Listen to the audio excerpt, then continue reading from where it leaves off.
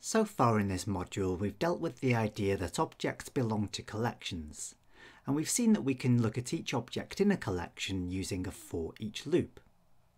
Each object in a collection can also be a container for other collections. For example, each workbook object in the workbooks collection contains a worksheets collection.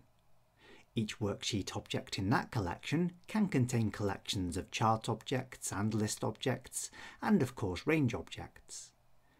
In this part of the lesson, we're going to look at how to use a for each loop to process these nested collections.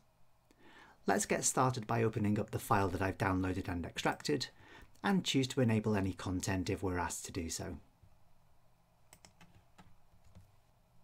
This workbook contains 8 worksheets, each of which contains multiple tables and chart objects and cells. We'd like to loop over the rows in the first table of each sheet to calculate the points scored by each team. And we'll do this by calling a function that we've already written. We'll use that function to populate the points column in each table. Let's open the Visual Basic Editor and find module number 1, which contains a function called total points. We'll create a new subroutine called calculate points. So let's create a new sub called calculate points. The main loop in this example is going to process the collection of worksheet objects.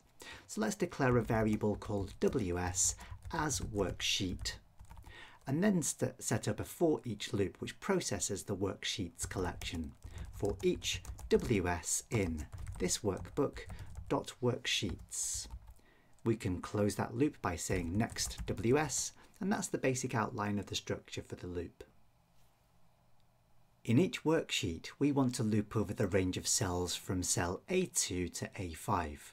We know that this is a fixed list because there were only 4 teams in each group of the competition. So let's make life easy for ourselves. Let's declare a second variable, dim r as range, and then within the first loop, we can begin another for each loop. Let's say for each r in ws.range A2 to A5. So because we know it's a fixed range, we don't need to worry about finding the end of the list. We can then complete this loop by saying next r. Notice that we precede the reference to the range of cells with a reference to the worksheet variable. Without this, the code would refer to range A2 to A5 on whichever worksheet was active when we run the code, rather than the one that's referenced by the worksheet variable.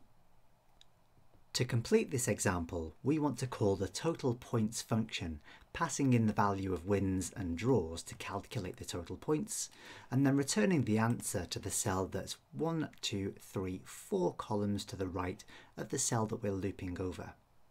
So let's do that by adding a new line of code to the for each loop, which processes the collection of range objects. We can say r.offset 0,4.value equals.